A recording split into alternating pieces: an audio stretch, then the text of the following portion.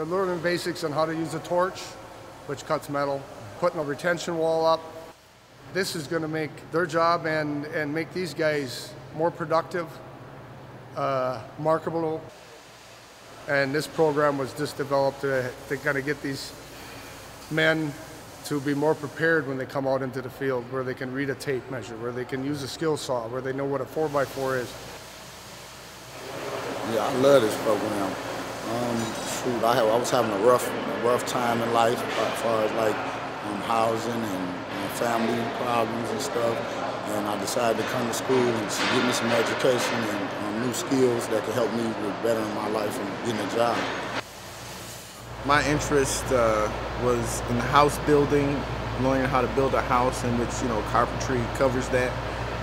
But then I got into the highway heavy part, which is exciting.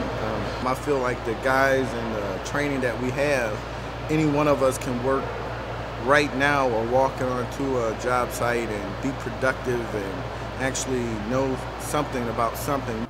I'm getting older. A lot of our guys are getting older.